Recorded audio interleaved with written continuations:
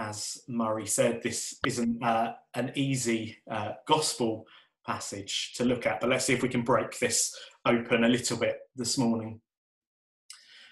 Two Irish families, the Butlers of Ormond and the Fitzgeralds of Kildare, were involved in a bitter feud.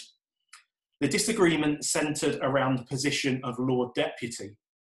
Both families wanted one of their own to hold the position, and this tension broke into outright warfare between the two families just outside the city walls.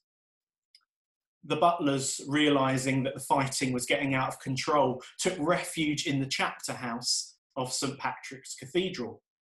The Fitzgerald followed them into the cathedral and asked them to come out and make peace. The Butlers, afraid to do this because they thought they might be killed, refused. So, as a gesture of goodwill, the head of the Kildare family, Gerald Fitzgerald, ordered that a hole be cut into the door. He then thrust his arm through the door and offered his hand in peace to those on the other side. Upon seeing that Fitzgerald was willing to risk his arm by putting it through the door, the Butlers reasoned that his intention was serious. They took hands through the door, shook hands. The Butlers emerged from the chapter house and the two families made peace. Today, this door is known as the Door of Reconciliation and is on display at Dublin Cathedral. The story also lives on in the famous expression, to chance your arm. I looked with anticipation at what the first gospel reading would be that I would preach upon my arrival. Maybe a nice juicy parable, a miracle, or just something nice and visual. No, that wasn't to be the case. A passage about dealing with difficult people was the one with which I was presented. Equally, you may have wondered the same about what God may want to say about your new rector, and a passage about dealing with difficult people comes up. Today's gospel reading, upon first glance, may not seem to be very spiritual. It sets out the nuts and bolts, the practical arrangements for dealing with conflict, not just those who we have a minor disagreement with, but those who have sinned against us. It's grounded in the acknowledgement that community life isn't always easy. It's sandwiched in between the story of the lost sheep and the celebrations of finding that lost lamb on one side, and on the other side, Peter asking how many times he should forgive a member of the church, where Jesus replies 77 in this gospel, and 7 times 70, which is a lot more elsewhere. As with many things, the area of forgiveness may be easy in words, but is harder for our souls.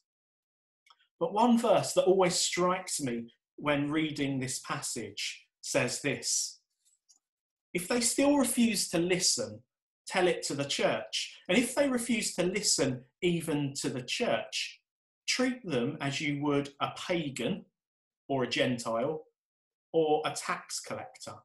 Treat them as you would a pagan, a Gentile or a tax collector.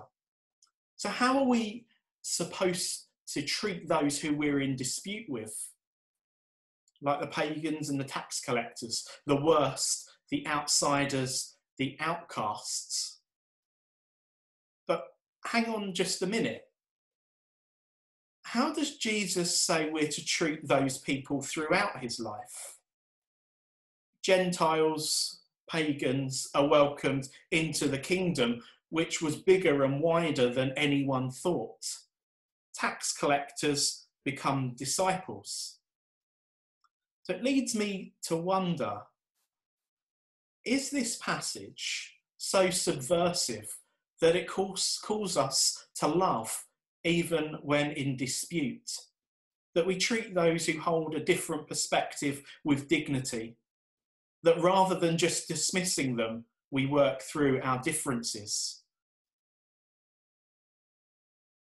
A messy, difficult thing, because being in community is a messy and difficult thing. An important note is this: nowhere does it say that within the journey of forgiveness that we shouldn't take right and appropriate precautions to protect ourselves and others. And this is where the wider community has a role to play. The way that we deal with conflict says a lot about who we are. It shows what is at our core.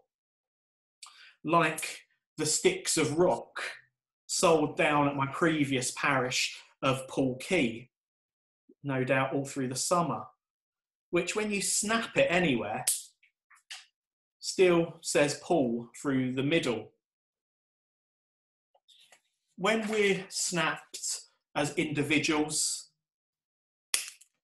when we're snapped as a community, I wonder what's at the core of us. Does it still say love?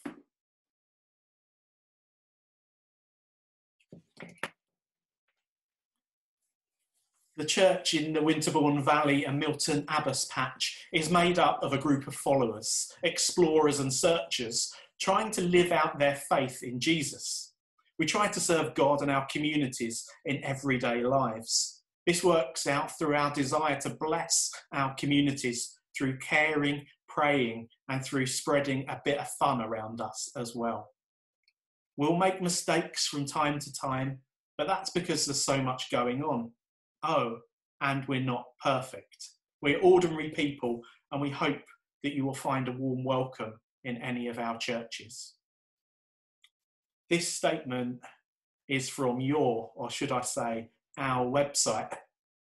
It's one of the things which convinced me to apply for the role as rector here, assured me that I might just fit in, searching and exploring together, making mistakes, blessing our communities, making Christ visible, and spreading some fun around.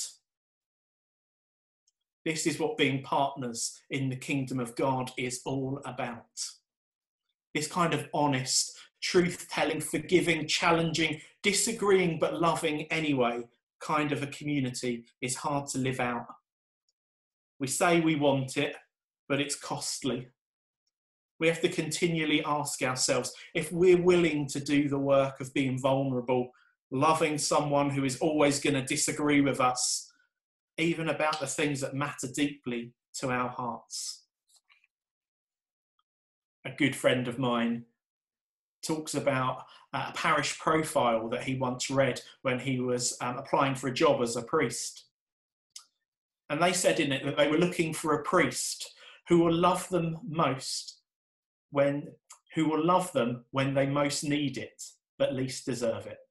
They're looking for a priest who will love them when they most need it, but least deserve it.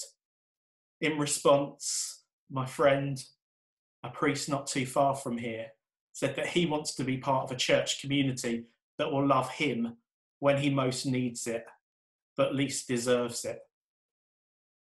So may we be a community that love each other when we most need it, but perhaps least deserve it.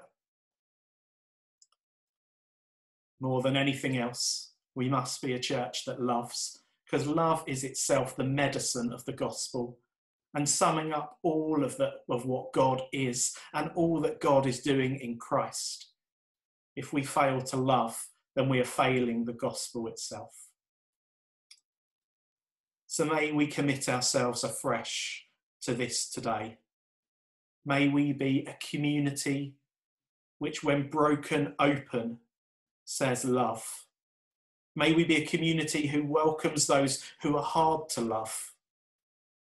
And may God give us wisdom as we journey together. And may we chance our arms and find the peace of Christ. Amen.